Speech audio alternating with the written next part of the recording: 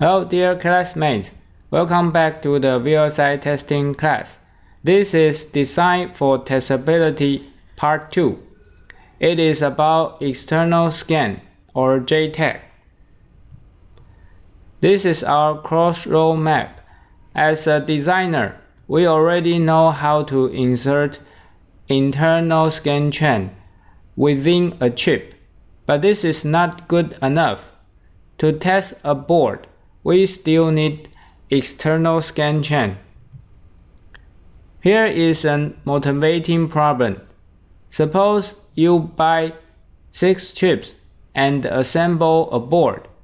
Your manager asks you to test the board and the chips. Since the board is already assembled, you cannot disassemble the chips. So how can we do it? In this chapter, we will learn the concept of JTAG, which is also known as IEEE 1149.1 standard. We will also understand the concept of board level testing. Here is a wise saying from Adam Israel. He said that in school we learn things, then take the test. In life, we take the test, then learn things. We should learn a lot about testing from this chapter. In the DFT Part 2 chapter, we will first give a brief introduction about JTAG. Then we will introduce JTAG architecture and the components. Then we will go into the details of some JTAG instructions. Then we'll conclude this chapter. So what is external scan? We already know the concept of internal scan. For internal scan, we stitch the internal flip-flop of our system logic into scan chains. However, this is not good enough because we cannot control the chip system input and we cannot observe the chip system output. For external scan, we stitch the chip input and the chip system output into an external scan chain so that we can observe and control the chip's system inputs and outputs. That's why the external scan is also known as boundary scan, because it is wrapped outside of the system logic.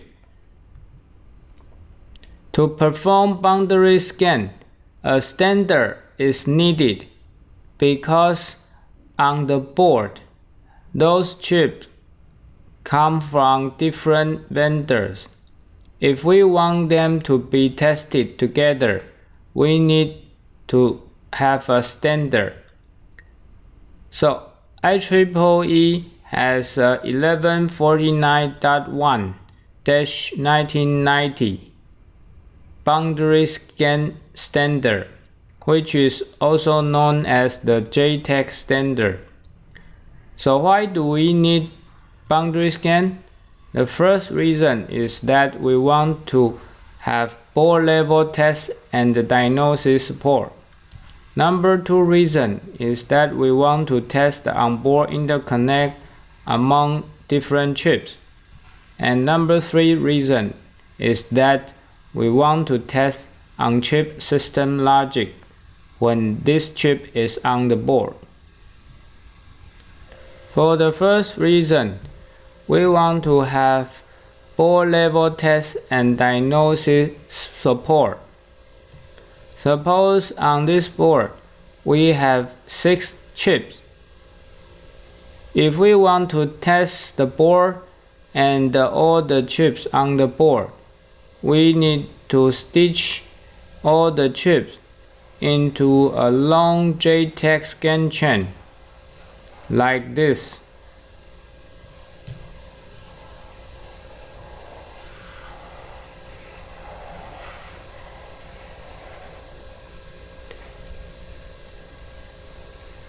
By doing the boundary scan chain, we are able to test the chips.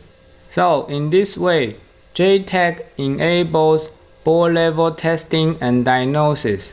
Please note that this testing can be done offline or online.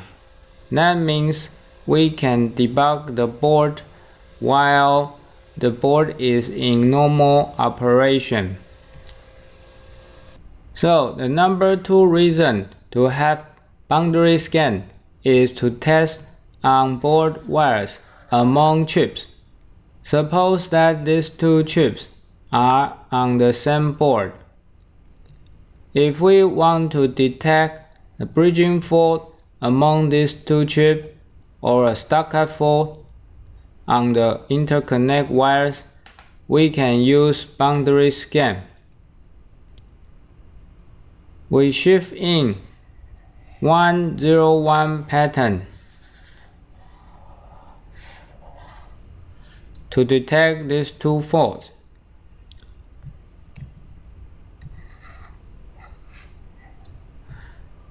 At the output side of chip number 1, we apply the test pattern 101. On the input side of chip number 2, we are supposed to capture the same pattern 101. If this bit is flipped to 0, then we detect the bridging fault. If this bit is flipped to 0, then we detect the stockade fault. So the output of this JTAG is supposed to be 101. Please note that in this picture we assume wire end fault model. The third reason to have boundary scan is that we want to test on-chip system logic. Suppose we want to test this chip, which is already assembled on board. So we cannot use ATE tester to test this chip. Then we can use boundary scan chain. We can shift in the test pattern 110110 to test this AND gate. The good outputs are supposed to be 1, 0, and 0. So in this way, we can test the on-chip system logic while this chip is already assembled on board. Here is a quiz for you. Which of the following statement is not true about boundary scan? A. Boundary scan enable board level testing. B. Boundary scan requires the standard because chips are from different vendors. C. Boundary scan can replace internal scan. Have you got the answer? It is C. Boundary scan is not a replacement for internal scan. Boundary scan helps to perform board level testing, while internal scan is used to test the system logic on the chip. So in the second half of this video, we will introduce JTAG architecture and the two components, tap and tap controller. The other two components will be introduced in the next video. This slide shows a simple JTAG architecture. In this architecture, JTAG has 4 important components. Number 1 is test access port or tap. Number 2 is a tap controller.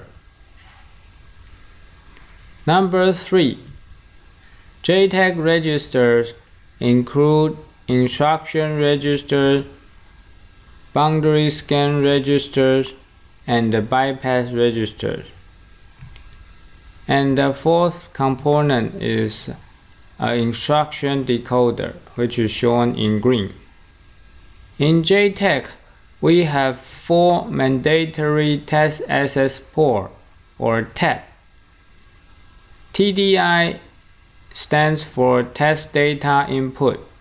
TDO stands for test data output. TCK means test clock. TMS is a control input, which stands for test mode select. So we have 3 input test access port and 1 output test access port.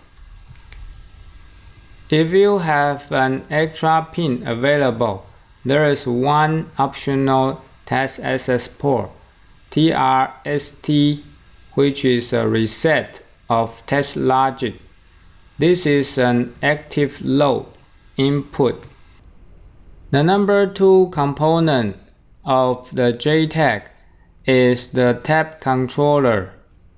The tap controller is a 16-state finite state machine which controls the operation of the JTAG. On our right hand side, we can see the state transition diagram of this finite state machine. On this diagram, the number here is the value of input TMS, and this finite state machine is clocked by TCK. We can roughly divide these states into 2 groups. The yellow blocks represent the states related to the data register, or DR. On our right hand side, the pink blocks are those states related to the instruction register, or IR. On the upper left corner, we have the test logic reset state. This is an initial state that we should start from every time we use the JTAG logic. So how can we bring the finite state machine to the test logic reset state? There are 2 methods. Method number 1, we can keep applying a sequence of 1s to TMS. This will bring us to the test logic reset state, no matter where we are initially in. For example, suppose that we are initially here. If we keep applying 1, then we will back to the test logic reset state. This is a very smart design of the finite state machine.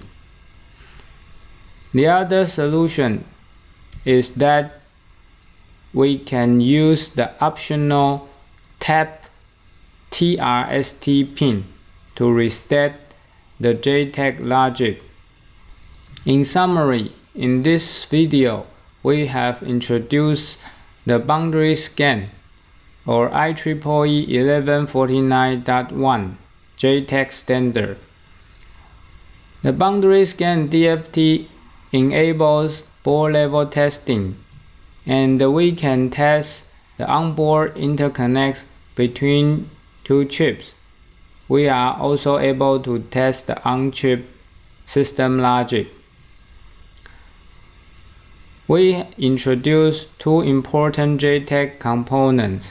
They are test access port and tap controller. The other components will be introduced in the next video. Before we end this video, we have an interesting FFT for you. In our previous slide, we mentioned that if we keep applying 1s to TMS, we are able to return to test logic reset state. So what's the maximum number of 1s we need to apply before we can reach this state? Please think about this question. It should be easy. Thank you for watching.